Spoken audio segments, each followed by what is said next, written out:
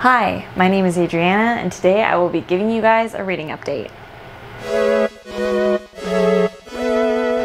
So in my last video, I promised that my next video, I promised this video would be a review of Children of Virtue and Vengeance.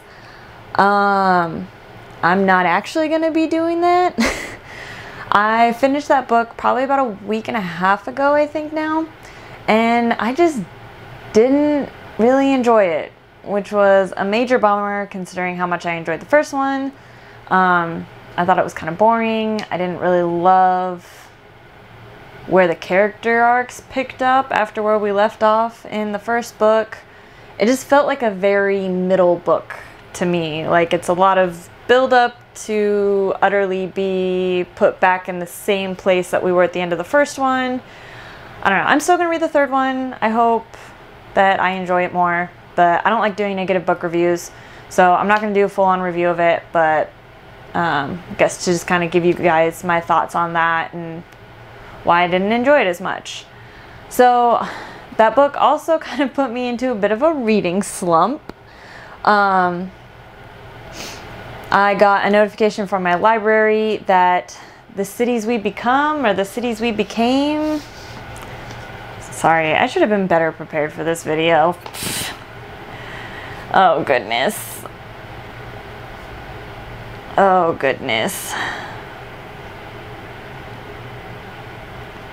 The City We became available at my library. I read the first chapter of it, and I think I'm kind of burnt out on fantasy. I think I've read a lot of really great books since I've started watching and doing BookTube.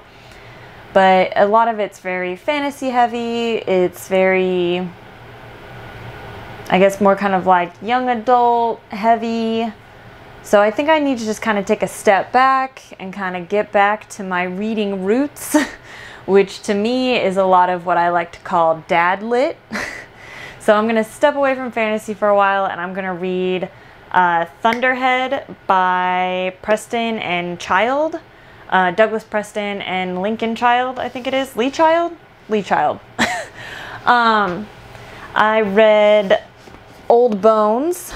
My dad got it for me for my birthday, and it focuses on an archaeologist named Nora Kelly. I really enjoyed this one. It's part of like an larger overall universe, I guess you could call it. It's like part of the Pendergast series, so this one didn't really feature Pendergast that much. But I guess Thunderhead does, and Thunderhead is also the first time Nora Kelly is introduced into this universe. And they're coming out with another Nora Kelly focused novel, I think later this year or early next year. So I figured I would go back, read the first book that she's in, and get a better feel for her character before I read the next one.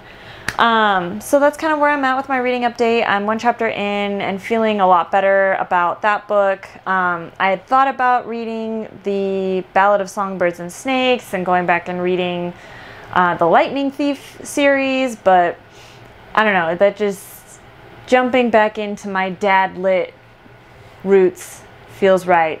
So that's it, just a short update. Hopefully I can rip through this Nora Kelly novel and get you guys a review for that soon. Thanks.